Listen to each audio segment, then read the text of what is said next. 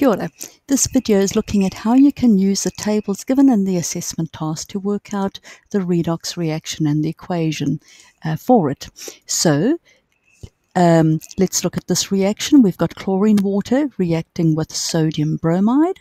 So one of them will be the oxidant, the other one will be the reductant, and you've also got to work out which one of these, for sodium bromide, which one is the spectator ion, which one is not. Now notice as we're adding these two solutions together, it's becoming a orangey color. So we started off with a colorless solution, we actually added another colorless solution, and it became this orangey color. So let's look at the tables to see how we can use it to explain that reaction. So we first look at this redox reactants, and we notice that all these skeleton equations, as we call them, are all written as reductions. So they're skeleton because we haven't balanced them. We've just given the starting material, the reactant, and the product, but we haven't balanced, we haven't added any water or electrons or anything like that.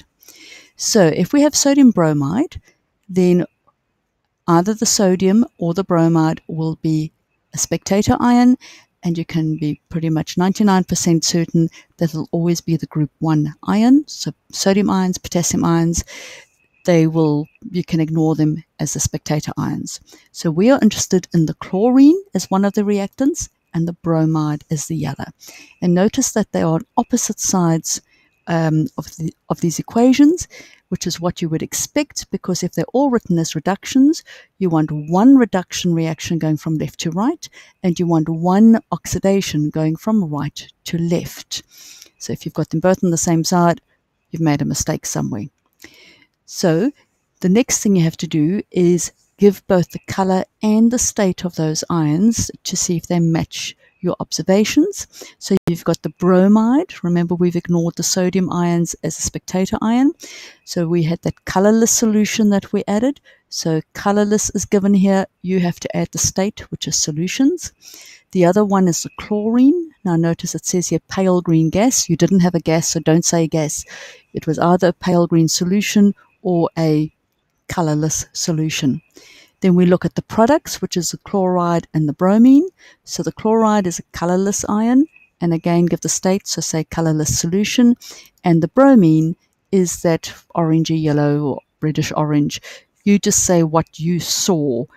This table is simply a guideline because it depends on the concentration and the state of the species that it can change. So if you just said orangey yellow solution, that would be fine. You didn't really have the liquid, it was all aqueous. So here's now another reaction. So we have now sodium hypochlorite and potassium iodide.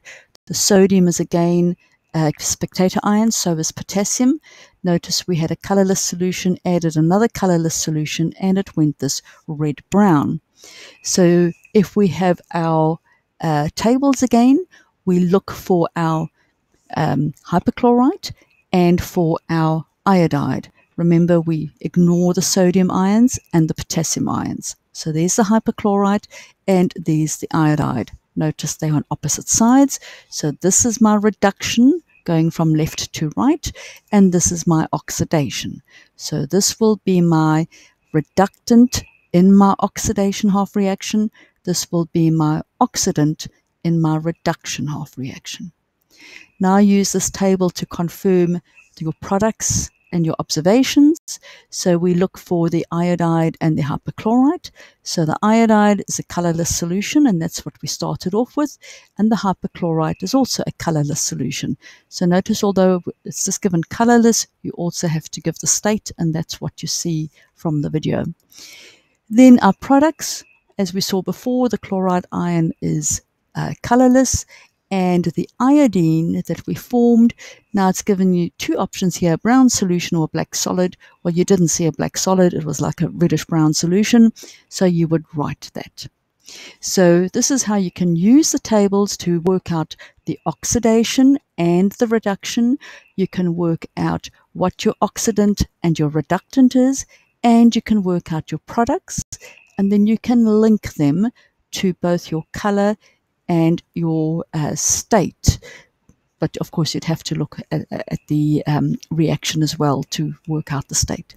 So all the best for your learning. Goodbye.